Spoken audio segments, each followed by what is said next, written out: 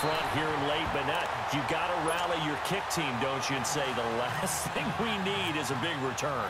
And what happens is guys get overeager, get out of their lane because they're so excited they want to make the last tackle. You mess up, could come back at you a long way. And now out comes Houston. One possession game.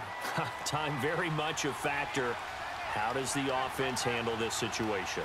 Well, in a lot of cases, they should be somewhat relaxed. And I know that's counterintuitive because this is a pressure situation.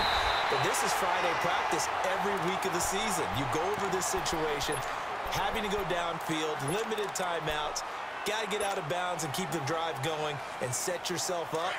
Defensively, you can't just lay back and let them do whatever they want.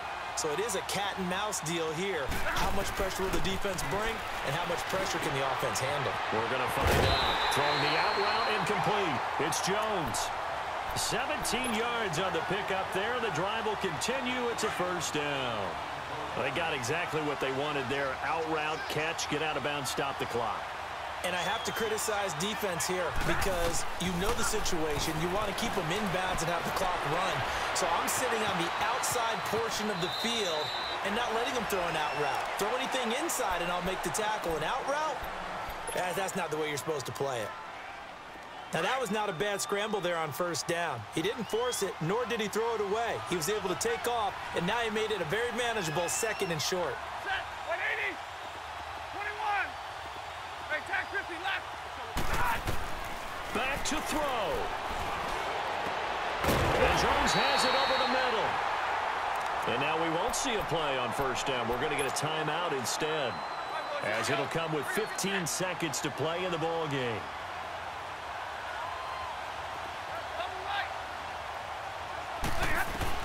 They'll look to throw. And is it a touchdown? No signal. No, they say incomplete. And no, they can't connect on the pass. So that gets the clock down to 11. Time for probably 2 more plays. Got to go quickly, though. Now it's Stafford.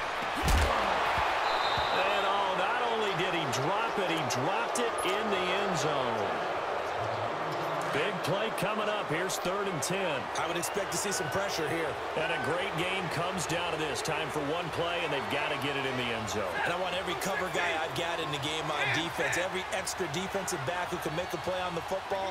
So whether it's nickel, dime, quarter, whatever you want to call it, I want 5, 6, 7 guys back there. The pressure drops off as they'll look to throw. And this will be incomplete. 1 second left to go.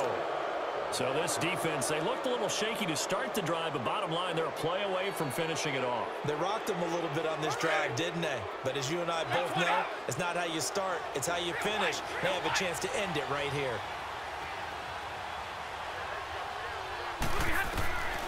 One last throw here for Stafford. And this is going to be caught. It's caught, and they've won the football game. Brandon, you know I love boxing, right? You know I love big fights, right? I'd given them the standing 8 count a few times along the way. And look at how this one ended. Yeah, they had, well, I guess 9 lives, just like a cat, kept fighting, and they're in the end making the huge play to get the game winner. I guess that's the epitome of you always have a puncher's chance. Well, as always, partner, an extreme pleasure to share a booth with you. I have to say, I am impressed at your discipline because you came here and you said you were not going to eat any of the media buffet.